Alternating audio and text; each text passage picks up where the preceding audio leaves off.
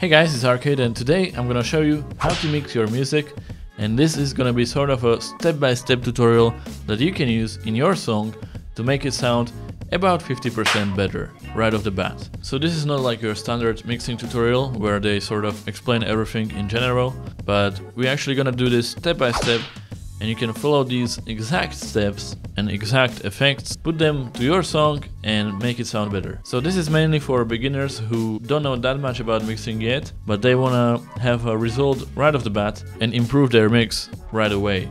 Also, this video is brought to you by Skillshare. I'm gonna talk a little bit more about them later in the video. Now let's begin.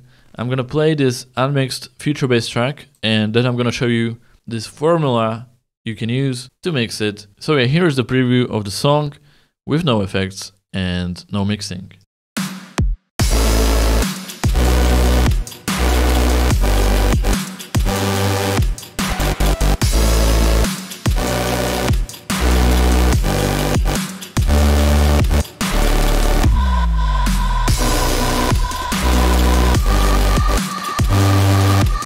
So yeah, that is it. You can barely hear anything in the song. It's sort of just like a big pile of sounds, and nothing is like nice in there. Everything is just sort of a noise. So now I'm gonna show you how to mix it, and just follow along with these steps, and you can use it for your track as well. So first thing first, go to your mixer channel. Actually, first thing is that we have sign chaining already prepared. So that's one thing I'm not going to go in detail in this video, but essentially every time the kick hits, the other sounds like the bass and the chords are lowered in volume.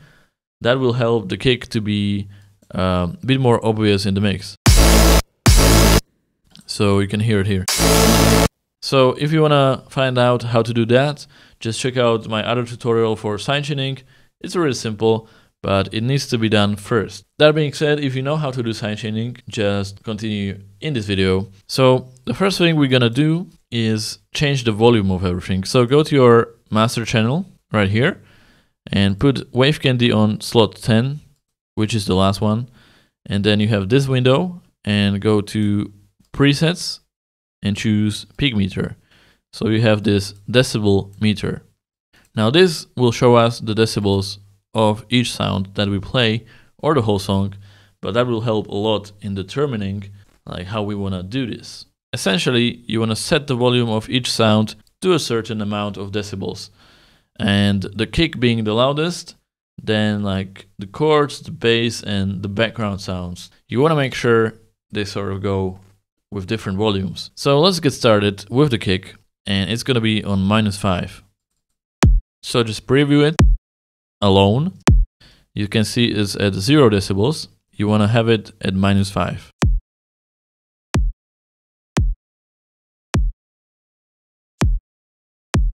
And this doesn't have to be exact, but around -5, -6 or -4. So just make sure it's around there. I'm gonna go with -5 here. Now another kick that I have here is sort of this top kick. I'm gonna have that at -5 as well. As you can see, that's about there. Then the snare, also at -5 or -6.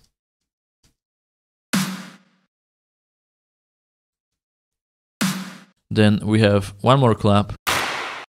We're gonna put that at -6.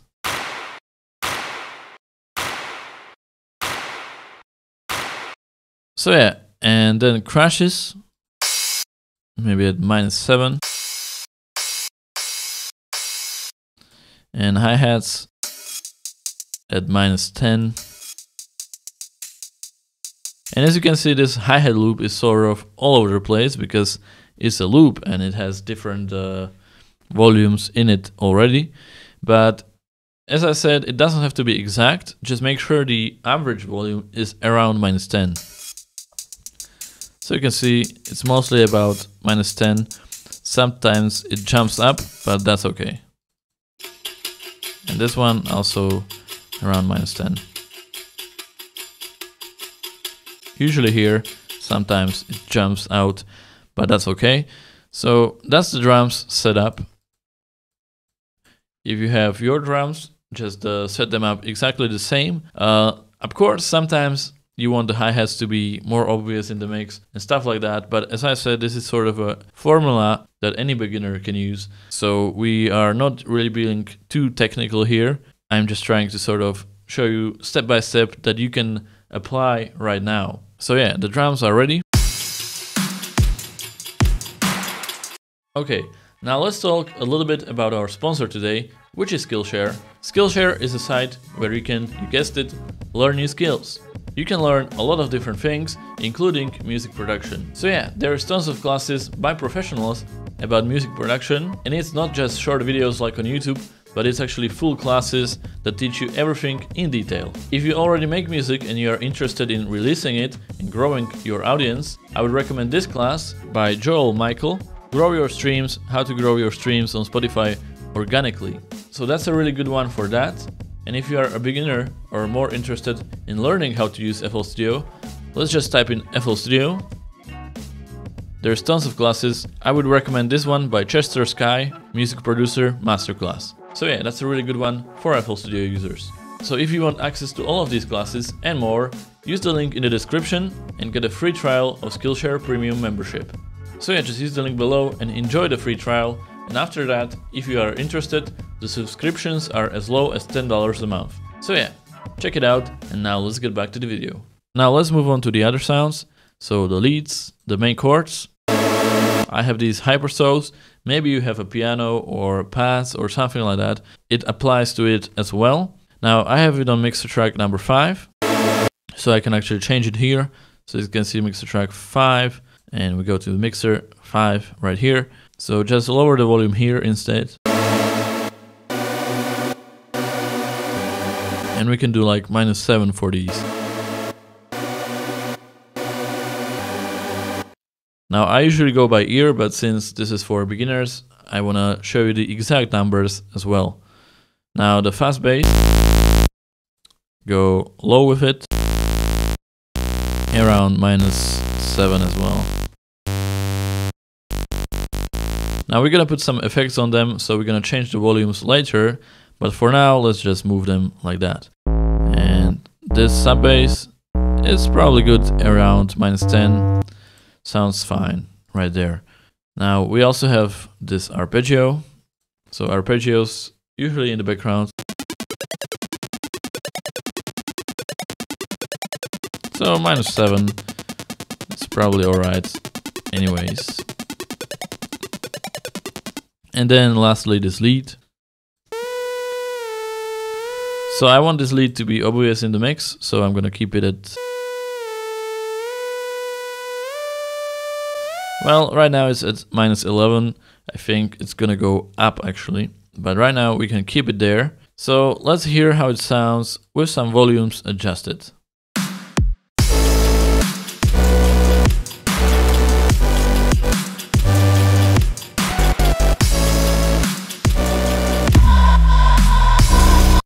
Also the vocal, forgot about that one, so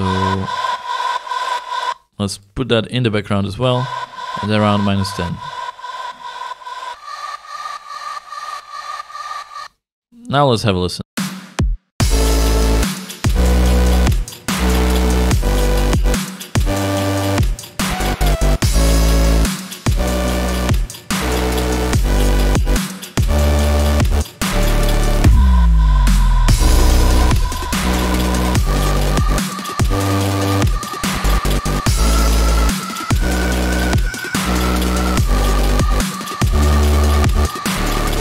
So yeah, really simple adjustments of volume, and already it's sounding a lot better. So if you apply these volumes to your song, it will also make it sound better.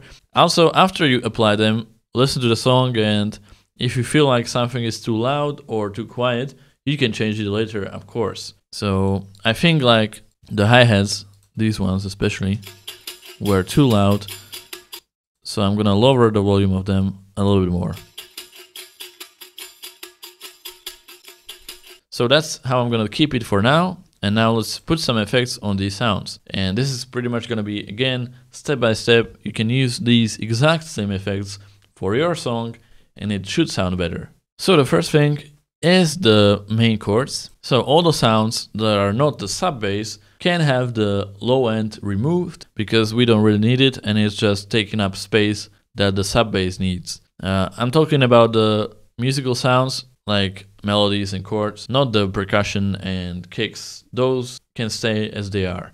But like these chords don't need the low end, so we're gonna delete it. So let's add fruity parametric EQ2 and just go to the presets, 40 Hz cut, and move this like so, so we don't have any sub frequencies.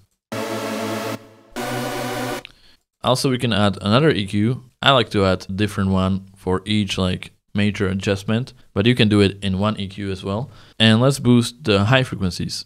Now, if you don't have hypersoul chords like I do, you can do this for a piano as well or any other sound. So if you have any different sound for the chords, it should also work quite well if you do the same EQ.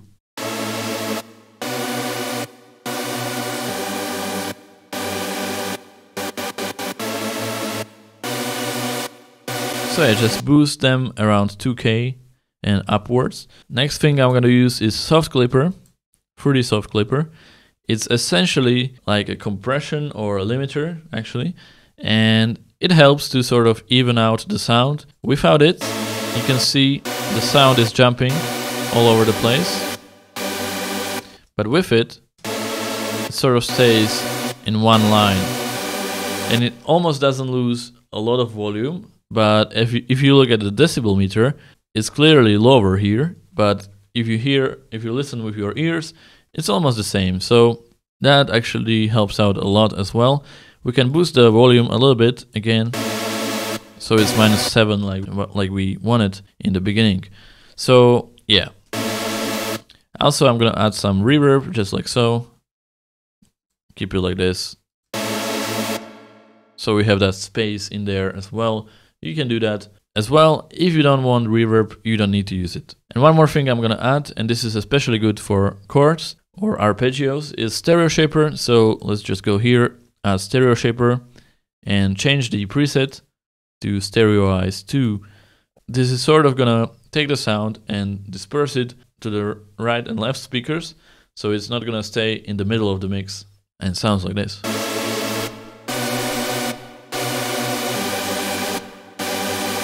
So you can lower the volume again a little bit.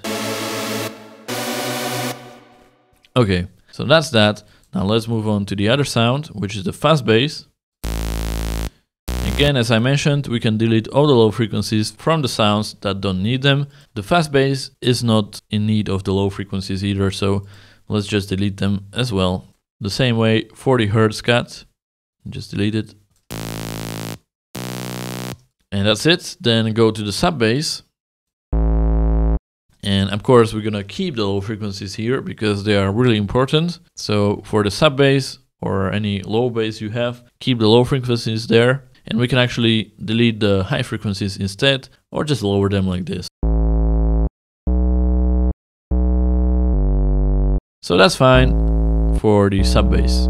Now for the lead, let's play it. Go to our lead sound. And I actually want the same effects as the chords with a few exceptions. So I'm just gonna move those effects to the leads. And the way you do that, you can either save the whole file, whole chain, and load it in the leads, or you can do that manually by clicking each plugin and dragging while pressing Save Preset S. So just drag it, it's here, and do it with all the plugins. Just like so, but I don't want the stereo shaper actually, because I want the leads to be sort of in the middle of the mix, so they are more powerful there. But one thing I want to do is put Sound Goodizer on the leads, and that just sort of adds a bit of compression, and it's definitely not a necessary step, but it helps a bit in this case.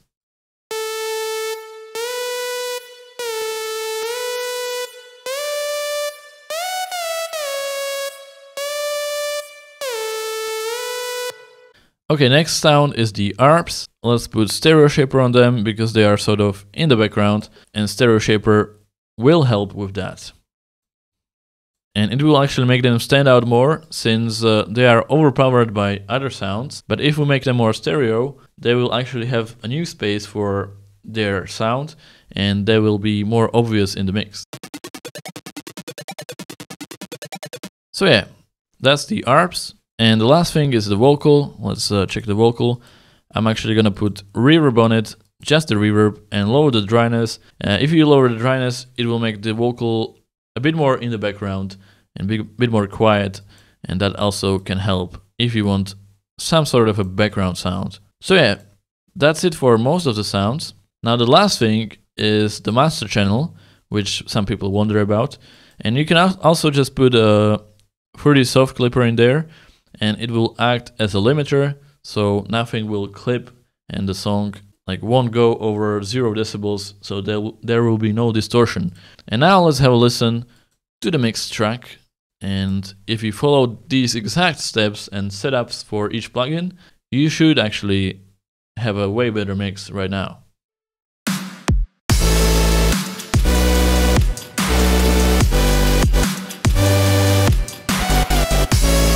Sounds a lot better right now. One more thing I recommend doing, if you follow these steps, let's take a look at the volumes once more, but disable the 3D soft clipper, because we need to sort of reset them again since we put a bunch of effects on them. Let's check, the kicks should be the same.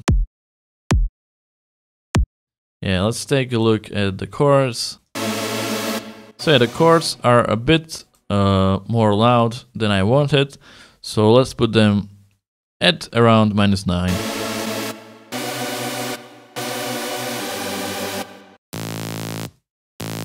Take a look at the fuzz bass.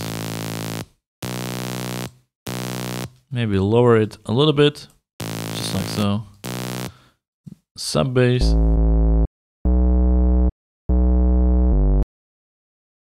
Make it a little bit like -10 is good. The leads. Lower them a little bit as well to -8 or -9. Maybe lower this as well.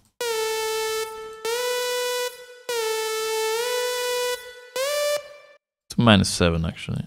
To -10.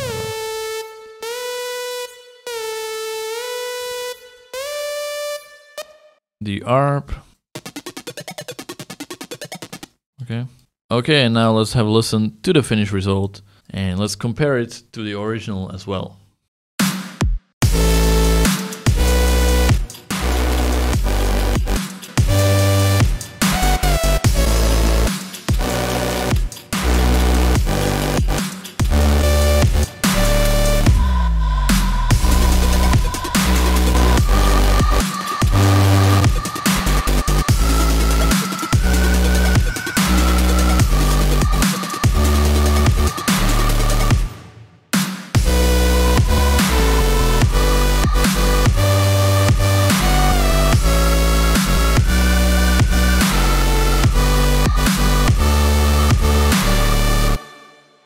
Okay, that is the finished result. I hope you like it. Let me know if it's at least 50% better, and I think it is. So if you follow these exact steps, like set up the volumes, remove the low frequencies from all the sounds that don't need them, adjust it as I did, you should kind of stick to the same numbers and you should have a better mix. Let me know if that works for you. And yeah, if it were up to me, I would work on this a little bit more and adjusting the volumes further, like making the snare a bit louder and stuff like that. But for the purpose of this tutorial, I just wanted to show that if you follow the exact same setup as I do, you can actually end up with a good mix as well. Again, thanks to Skillshare for sponsoring this video. Check out the free trial, link below. And yeah, thanks for watching and goodbye.